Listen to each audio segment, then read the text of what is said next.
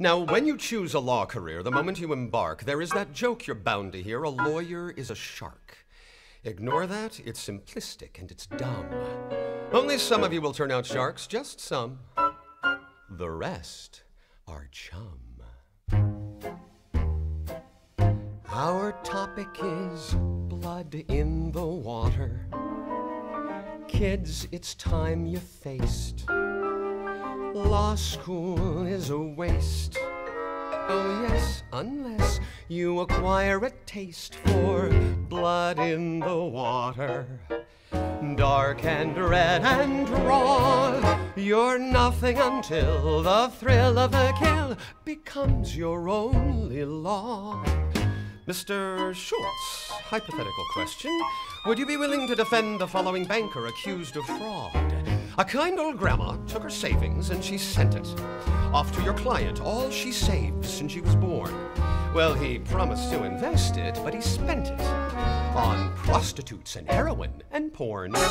No, I would not want to take that case. Wrong! This one is a win unless you're lazy. Grandma's broke, she'll have some hack from legal aid. Put her on the stand and call her old and crazy. Your guy goes free and he can get you high and laid. Look for the blood in the water.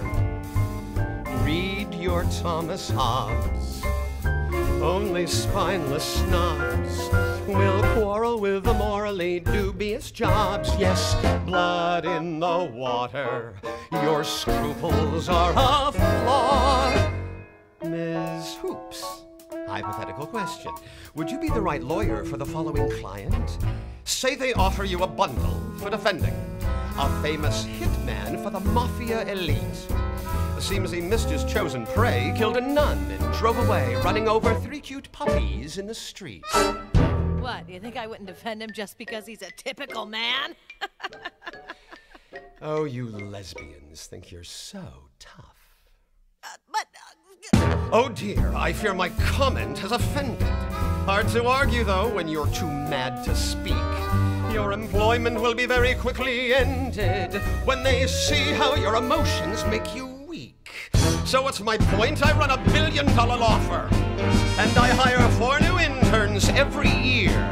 From this class, I will select 4 young sharks whom I respect, and those 4 will have a guaranteed career. Do you follow me?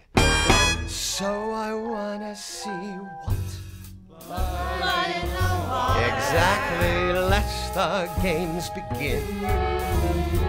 4 of you will win, but just those 4 with the dorsal fin. Yes, blood in the water. So fight and scratch and claw. Yes, Ms. Woods, L. Woods. Someone's had their morning coffee. Would you summarize the case of State of Indiana v. Hearn from your reading, please? Oh, I wanted to answer the puppy question. But I'm asking you about the assigned reading. Okay, who assigns a reading for the first day of class?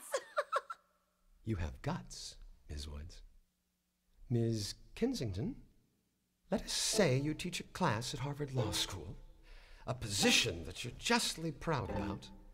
But a girl on whom you call hasn't read the case at all. Should you let it go? Or... No, I'd throw her out. All right, then. You heard your classmate. You have just been killed. She cut your throat, so grab your coat. Yes, you've got guts, but now they're spilled. You're